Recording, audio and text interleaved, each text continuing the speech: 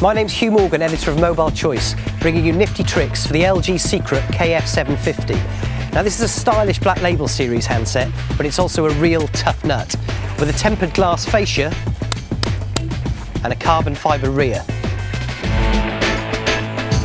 First nifty trick with the LG Secret KF750 is an option called Secret Memo, which is a great place to hide your personal details like your bank details, that kind of thing.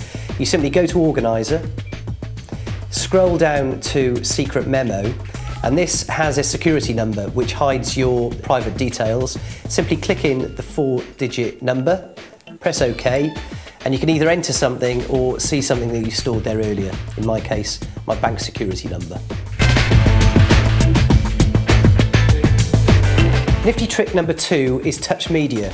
Now the Secret isn't known for being a touch-sensitive phone. However, if you press this little button on the side of the phone, it operates the touch media functionality, which basically transforms the phone into a touch-sensitive handset.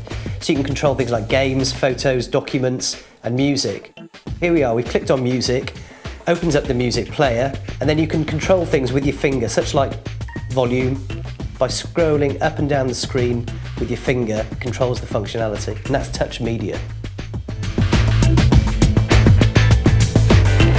Nifty trick number 3 involves the Secret's video camera, which is found in the multimedia section of the menu options.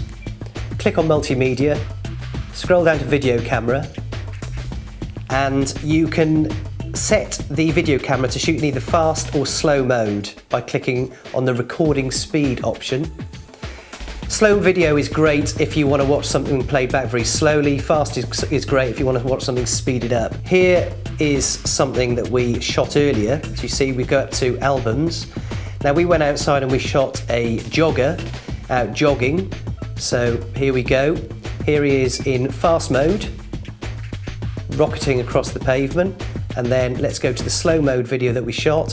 And as you can see, it's much more Steve Austin style slow motion video.